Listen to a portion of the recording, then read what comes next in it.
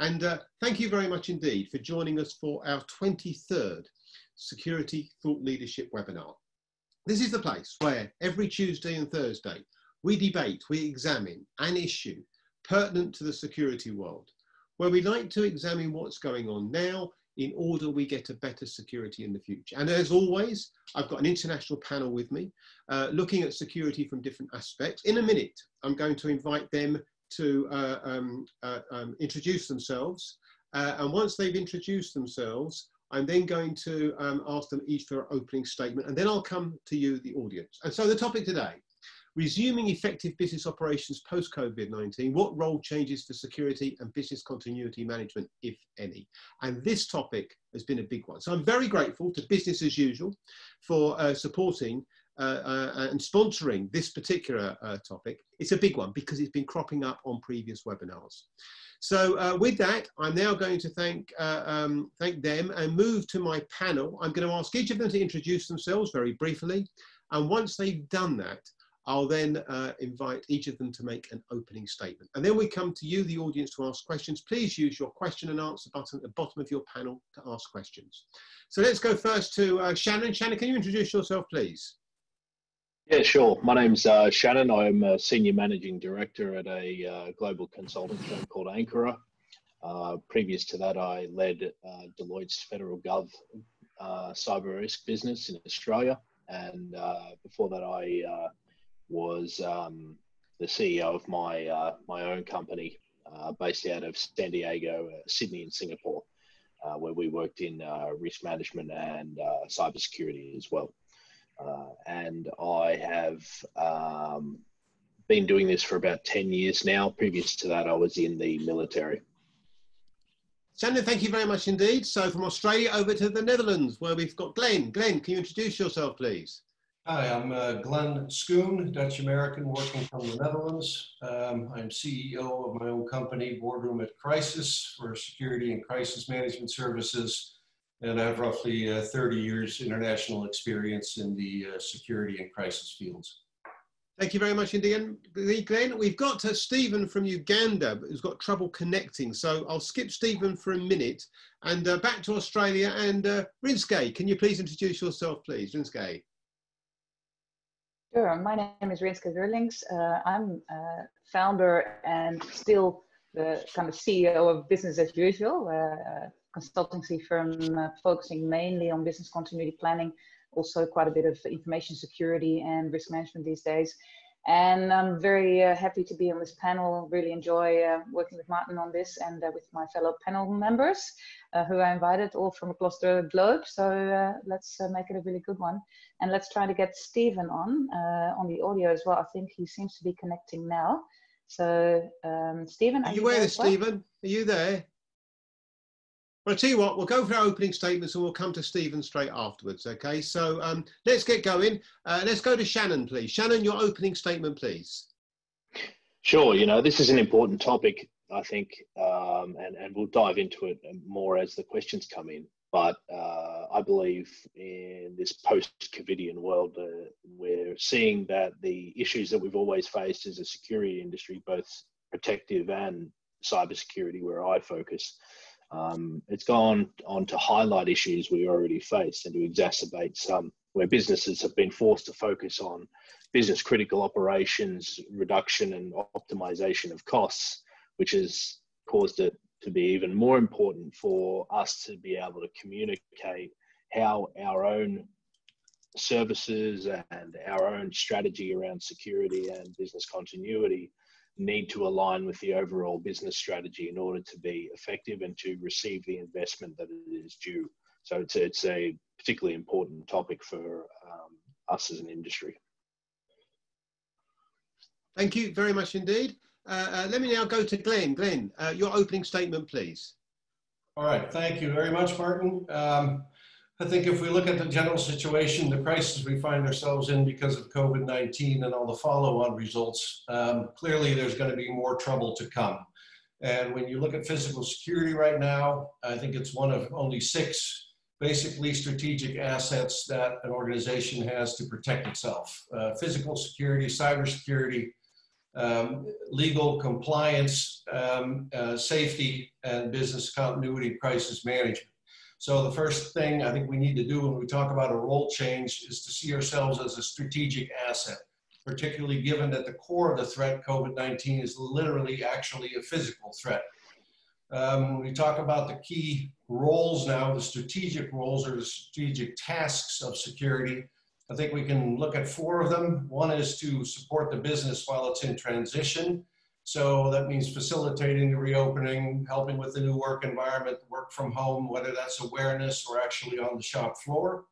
It's enforcing health, safety, and compliance. It also means for us the need to track what those requirements are, so we know at all times what security has to be doing, and to enable crisis management right now operationally. If tomorrow at the restart, the plant in the next town goes down and needs a deep clean for 3 days, that means maybe 200 people who have never been there need to go in the door and do things that have never been done there. And security is going to have to be the one to facilitate that whole process. The other 3 big strategic tasks outside of helping the business in the transition is to do a strategic monitoring function on behalf of crisis management for risk. So to specialize and to look at what security risks are there, to make them aware, to make them be able to look forward. Think about particularly the downturn in the economy that we're living through, and it's going to get worse. I think the third one is to prepare to react to some of these changes, whether it's needing to be able to fly out to a different country with a security team or adapt some new form of risk assessment. But we have to prepare for the new service delivery in new areas, in new ways that might be ahead of us.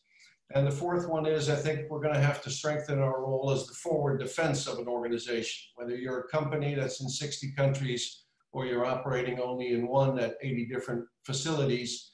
When we look at things like due diligence and investigations, they're going to be increasingly important because so much now is happening at a distance and virtually, and we're all going to be dealing with new partners and new stakeholders as we shrink, as we reshape our businesses. In closing, if we look at the new expertise and skills that are needed, first I would say we're all going to need to be better in security at general management skills. We're going to have to be able to connect with that boardroom a lot more, go back to business school class, make sure we understand the main components of the business. The second one is we're going to have to enable crisis management a lot more. Recent survey I looked at, about 35 new key risks now because of COVID-19. And 12, or fully 1/3 of them, are related directly to security. So you're going to be a key enabler for crisis management. I would also say we need to strengthen our capability in terms of remote tech, everything that's going virtual, everything that's going touchless, everything that's going at a distance. We're going to have to learn to operate more on the Google model, where from headquarters remotely over big distances, we're going to be able to monitor and help secure facilities. And then fourth, we're going to need to strengthen our skills in due diligence and investigations and how we do that effectively over great distances. Finally, if we talk about changing role of security, just 4 key points. One is crisis management is now a executive board level skill, and the chief risk officer is gaining in importance. So I think we're going to be following some of that and are going to be gaining in importance ourselves. I think we have to be more effective communicators of our activities in security so that the rest of the business knows what we can do for them, what we are doing for them.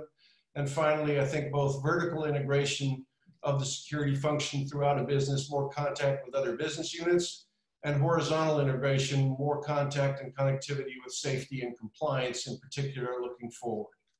Thank you very much. Thank you very much indeed, Glenn. Rizke, your opening statement, please. You're on mute, Rinsk.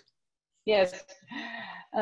Look, I come from like I said, mainly a business continuity kind of perspective. What I've seen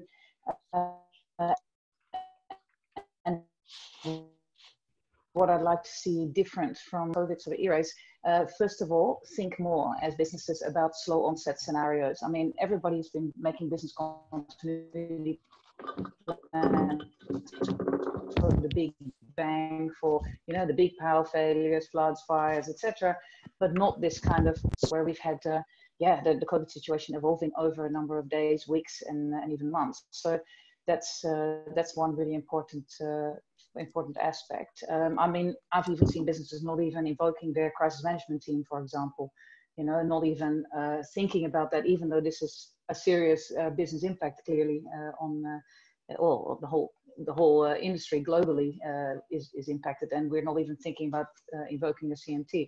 That kind of situation I've seen, because it was just such a strange scenario. The second insight I'd like to have people more over the future is keep their plans really, really simple, and not the thousands of pages death by Word document, tick, what do you call it, tick in the box type approach, pleasing auditors. I mean, that doesn't help people with the next scenario that might happen. Even while we're still semi in lockdown mode, and quite a few countries are in full lockdown mode, the scenario of losing the internet, for example, now is of course a huge impact scenario that a lot of businesses are sort of hoping that might not happen, because they're all working from home and everything is all sort of settled at the moment. But those kind of situations may still happen, and also after COVID-19, we hope that that people make better plans for those situations, and combinations of events with simple checklists and plans. And the third one is, the whole people factor. So quite a few of you have named that, more from a security or safety or health and well-being perspective, but also that whole situation of single points of failure in terms of people who had that in their business continuity plan. I see people make BCPs for, loss of building, loss of IT, but, loss of people, or people being fatigued, certain skills not being available for a period of time, or staff being distracted with issues at home and not wanting to work even with all the best work from home tools in the world. They're just not wired that way in that particular situation. Make better plans for those situations, and be more prepared for those in the future. That's my three main insights. Thank you very much indeed. Well, a lot of information there. Let me just see if, Stephen, are you on the line from Uganda? Let's just see if he's there. He's popping in and out. I know he's having connection problems. If not, we'll come back to him as soon as we can. Question and answers, don't forget, bottom of your screen. Here's your chance to ask some questions. And I'm going to go to Peter Fraser Hopewell, who's attended many of these sessions over time. And I'm going to go to you first, Shannon, if I might. And his point is, with the anticipated reductions in many workforces, it's all very well to talk about the role of security in reducing risk. I mean, this theory is coming through. The question is it up for the task? There's this sense, isn't there, that it shines in a crisis. We've heard on previous webinars, only some people think that it is. Shannon, your thoughts? I think the community and the skill set available is definitely up to the task. In my experience, it's been whether they're utilised correctly. I think that there's a misunderstanding often between corporate and particularly cybersecurity, where I work, of the actual value add.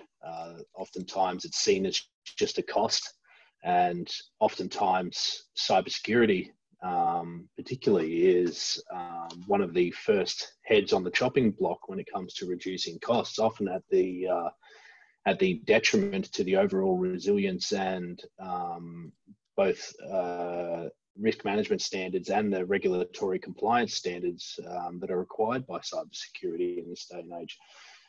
And it's difficult to contend with that when you have leadership and boards who have a lack of understanding of the potential impacts of cyber risks. So it comes down to that effective communication from our industry to board and C-suite on both the value add and our alignment with the overall business strategy. But I don't think it comes down to whether we have the capability or not. The capability is there, and there's been, at least in our industry, there's been a long discussed apparent skills gap where we have a shortage of appropriately qualified cyber staff. Personally, I don't think there is a skills gap. I think there's a lack of awareness in hiring practices of what they need. Everybody's looking for a unicorn.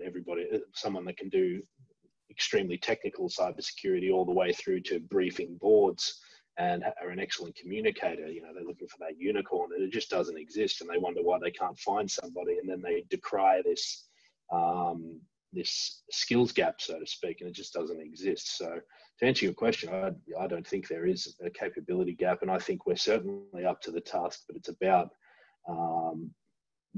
changing our communication approach and our ability to deliver what we need to fit the current times, and also to ensure that we adequately communicate our value add. Thank you very much indeed. Just before I come to Glenn to ask the same question, I'm just going to see if Stephen. Stephen, can you hear us? Stephen, you're on mute. I'm just checking that you can hear us. I know you're trying to get in from Uganda. Stephen, you're on mute. Yes. Oh, Stephen, congratulations. Good to see you. Thank you. Thank you very much. See, we're live. Can you hear me? Yes, we can. Yes, we can hear you perfectly.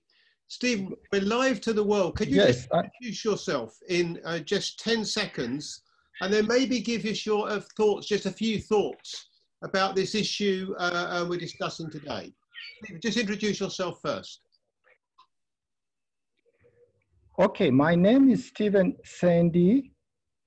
After 25 years of working in the Central Bank of Uganda, I have now moved on to start and establish my own consulting firm called Two Dimension Consulting.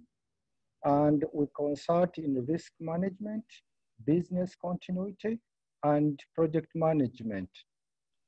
This is a new company. Now, coming to the topic of today, this is something that has brought out the risk. In my risk profession and in my risk training, we have established that the biggest risk is the unknown risk. And that has materialized. We have come to the conclusion that this COVID was one of those unknown risks which materialized. And it took away all, as Risk said, all our planning for disaster recovery and business continuity.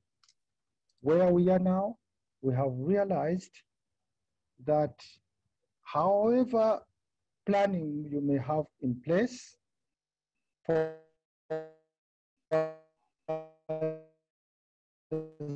Stephen, so sorry, we just seem to have lost you. As you do not have the people to run the systems and the procedures, but as we move forward, as I No, we're back, you're back, carry on, you're back.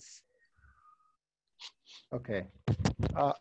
Looking forward into the future, post-COVID, technology cannot be done away with. We are now moving from being careful about availability to being to be able to run our systems with. Steve, we're losing most of your words, so I'm going to just ask you to see if we can sort it out in the background. And while we do that, I'm just going to come to Glenn. Glenn, question for you is building on what Shannon has said. Shannon painted quite an optimistic sort of picture about ability. What you presented was a theoretical ideal, Glenn, and the truth of the matter is that many will say, well, in theory, of course, in practice, impossible. It's never going to happen. It's just too much of a theoretical ideal. The skills gap is too big. Glenn. Well, Martin, I think we have to take a good hard look at ourselves and our own capabilities. Did we set up a security group, and are we head as the security manager in some kind of sizable or mid-sizable organization where we have a clear mandate, we have a department, we have different people who run different functions, and are we known as that? If at the moment we only have a security manager with one or two assistants, and for the rest it all, for instance, runs through facilities, yes, we're not going to have much of a strategic role. I'm looking at, if you can, and obviously it's up to your own capabilities, and I recall very well you presenting a few years ago at one of the European conferences, you're finding that In a survey of CEOs, I think only 2 to 5% of security managers were seen to have the general management skills to actually become a full-blown leading executive in an organization. So we have to look at ourselves and ask ourselves, are we capable of playing that strategic role? But here's the thing, it's a physical crisis. So other literally than physical security and physical safety teams assisted by and covering the other side, the cyber teams, we're the front line. I mean, right behind that comes, yes, the smart people in compliance, and yes, the smart people in legal, and yes, business continuity and crisis management are absolutely key in driving all of this. But if you're talking purely about the physical operation, I'd say it's time for you to look at what strategic role can and should you be playing at this moment, and to make sure that you're positioning yourself and your capabilities in that way. Here's our risk assessment, here's our planning, here's our contribution to business continuity and crisis management, here's our forward monitoring on making sure that we're prepared to handle the kind of security risks we're going to run into. If you're not doing that, you're right, it's up to the person. So this is a time for us to upskill and also to step up, but to make sure we're not doing it from a position of weakness.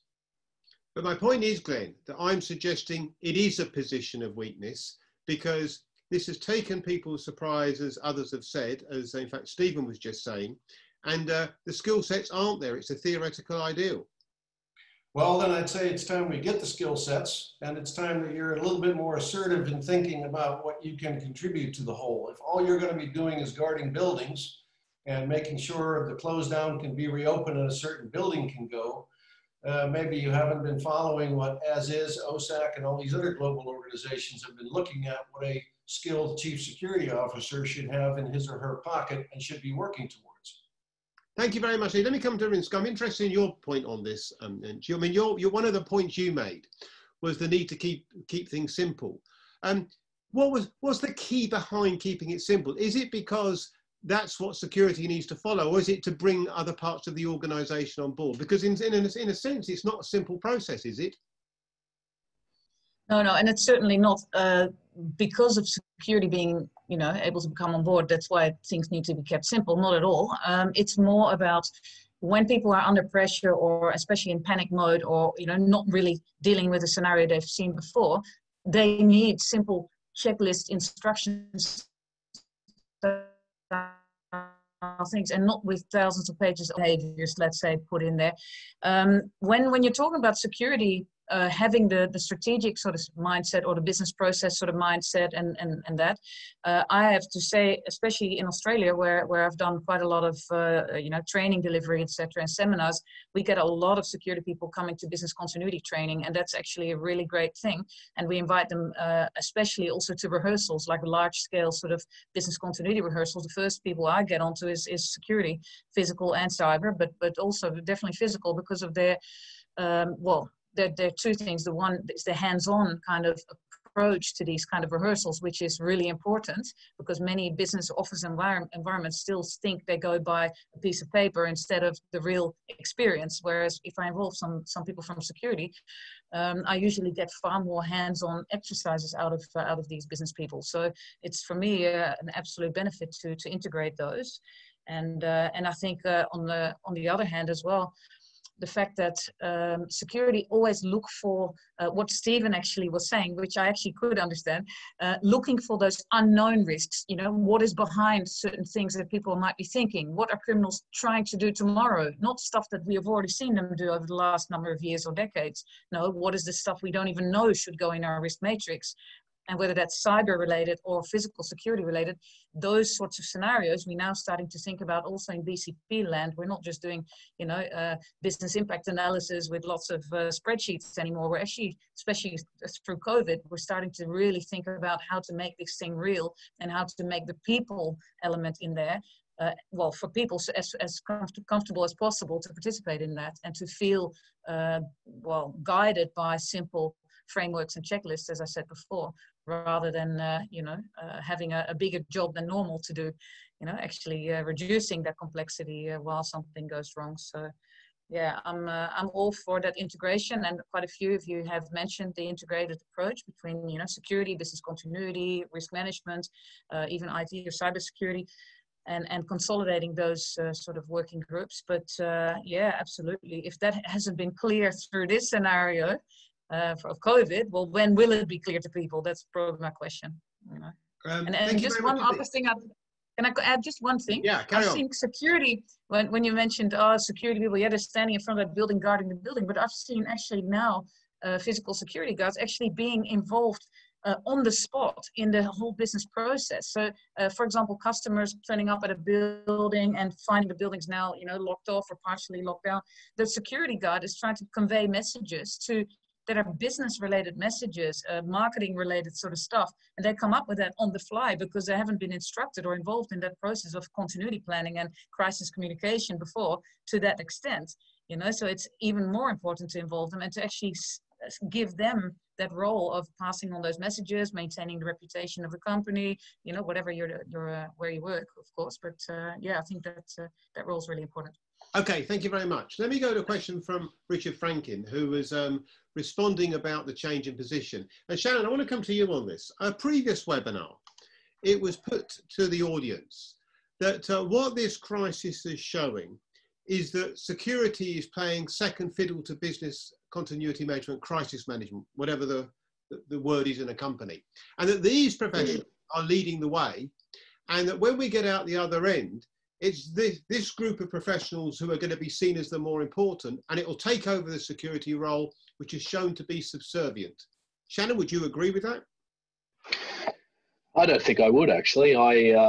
Yes, it has highlighted the need and the importance of crisis management and business continuity, but I think they both go hand in hand. One doesn't replace the other. They're both as important as each other. Crisis management is a key part of cybersecurity, and I imagine it's a key part of physical security as well. Glenn would be better qualified to comment on his side of the industry, but I don't think it's going to replace it at all. I think it's, I alluded to it before, but I think that this crisis has highlighted the importance of security professionals. You know, in cybersecurity, there's been quite a significant uptick in malicious activity from cyber criminals and nation states targeting organizations. And there's been a dramatic increase in data breaches.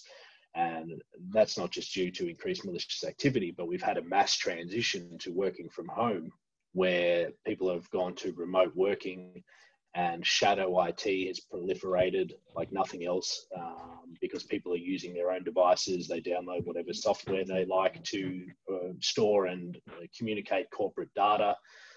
They get lazy when they're at home and they use lax cybersecurity hygiene. There might not be the security controls in place because a business might be so used to working from the office and they didn't have remote working controls in place, such as using VPNs, and their remote desktop protocols are just completely misconfigured because they've had to do it on the fly. And that's how cyber criminals get in. That's how data breaches occur. So I think out of that, obviously these mini crises has happened within a crisis. And it has highlighted the fact that crisis comms and incident response plans and business continuity plans are hugely important. But almost entirely the people reacting to those IRPs and BCPs are security professionals. So I think it would be nonsensical to say that you know, one would replace the other. Thank you very much indeed. I'm going to come back to you, Rinsk, for a question from Gary Shields. You mentioned in your opening statement the issue about the internet going down, and these sort of new risks is something Shannon's just touched on. Jerry Shields' question is about whether we need new forms of risk assessment, and how should this, and how might the sector go about generating that? Do we need new forms of risk assessment, and how do we go about responding to that? If I could ask you to be fairly brief, please, Rinsk. Yeah, sure. Look, the example of the internet going down is just, for me, a way to explain to people that Murphy's Law actually exists, right? And that we're now all settled, working from home. even lacking the endpoint security and all the things that Shannon just highlighted, perhaps. But we think we're kind of doing okay, business continuity wise. If anything happens to that, where are we then? So what I do with risk assessment these days, and also with sort of, risk appetite workshops, etc., is looking at those multiple impacts at the same time, rather than that single incident focus, which we've seen in the past a lot. People going, oh, if there's a gas leak or a power failure or flood, but what about if they're all happening at the same time, and planning properly for that and simulating that with the right tools to see what the impacts would be, but what sort of initial response procedures would be applicable as well, and then which people should be involved, as we talked about earlier. Yeah, so it's more that multi-dimensional approach. Thanks. Okay, thank you very much indeed. Glenn, let me come to you. And something that I know that you and I have spoken about a number of times over the years, but the question actually comes from Charles Olu from Kenya, who was on the panel recently. And he's talking about the new training and upskilling that's going to be necessary. And I suppose mine's a more general question, taking Charles Olu's point, is where are we going to look? What are the new skills and what are the new areas where, broadly speaking, the security sector has shown to be needing to upskill on? And how might we think about bringing about a change in the way that that's provided? Very briefly, Glenn, a big question, but I'm going to ask you to be brief.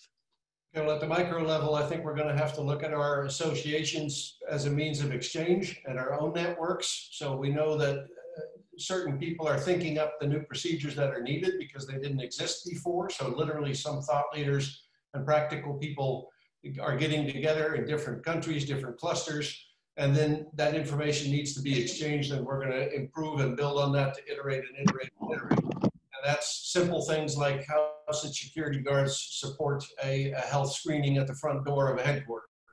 What do we do with too many people in an elevator? What's the right procedure to get them out? That's the small detail stuff, and we need to get upskilled on that. At the higher level, I think security should look a little bit more, and that's what I meant to emphasize here with strategic, but what really are the key functions I'm doing? Not look at it as in my day-to-day and this is how I divided it up, but in terms of what does the business need?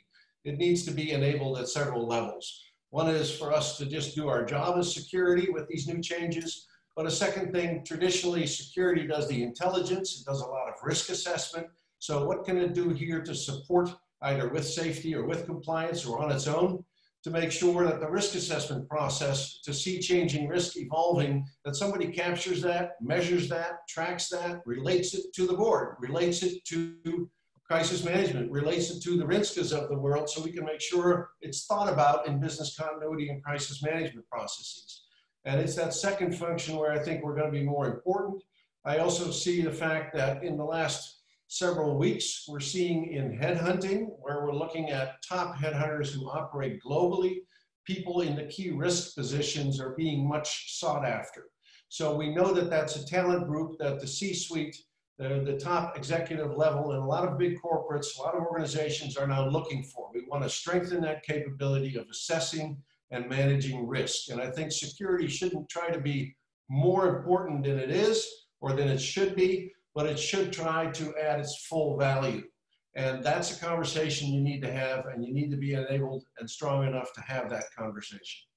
Thank you. I'm going to see if Stephen's back. I'm so keen to get Stephen involved. Stephen, can you hear us? Yes, I can hear you. Can you hear me? Perfectly. You're summing through loud and clear. Stephen, I want to get you involved because you've been involved at the very sort of sharp end in these issues. Yes. One of the things I would really like to get your thoughts on, very briefly if I might, is we're talking about how we move forward from here. What have we learnt that we're going to need to think about differently from now? I wonder whether, big question I know, I wonder whether you could just give me your headline thoughts on where we go from here. Stephen, to you. My vision of this is that most companies delayed to take on the cloud services because they feared confidentiality issues. Today, we learned that we cannot do without cloud services. But going to cloud services means you have to understand how are we going to be secure from the front end. When people are working from home, when you have surrendered your confidentiality to a service provider, the security issues that come into play include the fact that you have lost control over the end user. Secondly, in the current state, when we are improving security by providing distribution, we are going to see concentration. If we are not careful, we are going to see concentration in one cloud service provider, which is a risk on its own. Therefore, companies should try to plan their infrastructure so that even cloud services are distributed independent of the cloud service providers. For instance, if your primary service is provided by provider A, then the backup service should be provided by service provider B. But that is a whole huge issue on network security, on how do you actually relate on all these integrations. I think that one will bring up a new phenomenon. Are we talking about using more of artificial intelligence to monitor all these transaction level activities? I think I can give other people a chance to speak at that point. Thank you very much indeed, Stephen. Thank you. I mean, I feel as though I'd love to let you to go on, but we've got to be brief because we've got to move on. Maria's got a question here, and she mentions the point that this is Marina Vittoria Giola. I hope I pronounced that correctly, Maria. Who said, security is often seen as a cost of the business, sometimes not essential. This is a dangerous time not to be seen as essential. And her point is, how can it disseminate and instill a better security culture worldwide, public and private? I suppose another way would be to say very briefly, how can it show value? Rinsky, if I can come to you for an answer first, and then I'll come very briefly to Stephen. Rinsky, your thoughts first. In terms of creating a better security culture, Yes. For me, that's all about hands-on exercises, gaming elements. I use a lot of simulations and games, card games, letting people walk around with sticky notes. This sounds very hands-on, right? This sounds like, oh, well, that's not strategy. Well, let me tell you, having people handheld from the top all the way down to the bottom in an organization, that's strategy to me. Yeah, because I see a lot of consultants and strategic advisors coming in and only talking to the top level. That's already converted, right? So where we actually see a lack in terms of that whole culture is the end-to-end, top to bottom, bottom to top. Every single role in that organization changing their mind shift and mindset. And that's something that for me comes always with, something that people can remember, not just giving them something to read, not a procedure, actually having hands-on exercises, like I said, games and have some fun with it, change the whole perception of people having this, security and risk and BCP, that's either boring or it's internally focused. It doesn't make money as such. It only costs money. All of that, to change that around by actually, by showing people the actual benefits, even if an incident never happens, and having that better internal culture. Thank you very much indeed. Steve, let me come back to you since we've managed to get you back on this issue. And it's a really big issue that's cropped up on these webinars. In fact, we might have a webinar on it in a couple of weeks about this value proposition. And some people have said, as indeed Maria's question is tantamount to, the trouble is security isn't showing its value and impact on the bottom line. When the recession comes that follows, it's going to be on the run. Stephen, very briefly once again, your thoughts on that and the counter to it.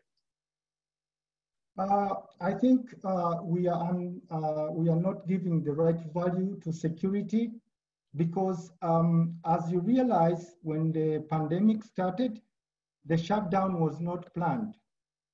But we are not seeing catastrophic events or catastrophic results of lack of security. What I see is actually security was good to a very high level. And we were only lucky because after that chaotic distortion, you should have seen that a lot of security loopholes have been exploited. Not exactly. I also want to be a little bit different here. I see the role of security moving away from the individuals, the staff of the company, to service providers and security technical people who are going to look at things running in the cloud, things which are not running with us. I can see that business continuity is moving out of the offices, and we are going to be reliant more on systems and distributed cloud over the internet. What does that mean? It means security to the end user is not as critical as it is to the back-end user, because the back-end user now controls the security. Maybe that one can kick us to think going forward. Thank you very much indeed, Stephen. I must say, some absolutely amazing and some fantastic questions. And once again, another webinar where we could be going on for another hour, I'm sure. Let me just ask each of my panel then for their final thoughts on this issue. And I suppose the big issues for business continuity and security, what are the big issues going forward from here? Glenn, in just 20 seconds, if you wouldn't mind, your final thoughts, please. I would just consider how can you seek to not just operationally, but strategically enable the business. Find what value you have in that, find what processes you can contribute to, and then clearly communicate that and make sure your information and what you can do for the business is available to all. Thank you very much indeed. Shannon, the same thing to you. Your final comments, just 20 seconds, please. The big issues from now. Yep, to echo what Glenn said, it's about communication. It's about translating technical risk into a lingua franca or a common language for the businesses in which you're involved with, and aligning your intent with their overall business strategy to ensure that they understand your value add and to ensure that whatever you're doing is supporting the business and isn't just seen as a cost. Yeah, that makes sense. Thank you very much indeed. I'm going to go to Stephen, your final comment in 20 seconds, if you wouldn't mind, Stephen. Just big issue for you going forward. My final comments. Security is three aspects: confidentiality, integrity, and availability. Current state, we are focusing on availability. Future state, we are going to focus more on security. It's a trade-off between confidentiality and availability. I think the twist now is focus more on availability as opposed to confidentiality. Thank you very much indeed, Stephen. I'm going to have to cut you off there, Stephen, because we've got to go to it's only appropriate I leave my very final comment of this webinar. Rizky, your final thoughts, please. Just 20 seconds, if you wouldn't mind. Sure. I think the overall culture shift that we need is we start allowing people to make mistakes and do all our planning, rehearsal, simulations in a way that is open, that is honest, that people are comfortable saying what they think might be risky, etc., before a real incident happens, and encourage that type of thinking in staff as well as management to have that that comfort level with making a mistake here and there before the real incident. Thank you very much indeed. Well, that's an interesting final comment, and not one that I've heard before. Thank you very much indeed to that. Thank you very much indeed to the panel. Thank you for all the questions as well. I'm so conscious. There were so many. I didn't have a chance to get through them. Thankfully, we managed to get Stephen on board, and good that he was able to connect from Uganda.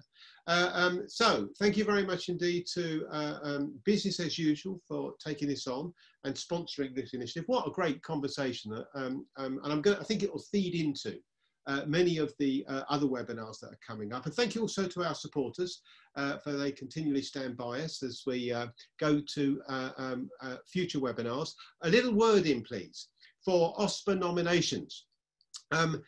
This is about who are the outstanding people. Let's find out who they are. Let's celebrate success. Let's find out who are outstanding and not really good. India, US, Benelux, Kenya, Romania remain open. Australia too. And we had 2 Australians on the panel today. So let's put in a call for Australia. And to let you know, UK opens on the 1st of July. OSPAs are the recognitions of those who are truly outstanding. And as you know, we are here every Tuesday and Thursday, have been from the beginning. And next Tuesday, we go through it all over again, a completely different topic, looking at the job complexity of modern security officers. Those with us on Tuesday will know we set ourselves up for that one rather well, as we have actually for the one next Thursday today. So thank you very much indeed once again to my panel. Thank you very much indeed to the audience from around the world for your questions. Very much look forward and hope that you'll join us again next week. Just want to say a special thanks to my team in the background to put all this together. I'm just the face at the front. And wherever you are in the world, stay safe.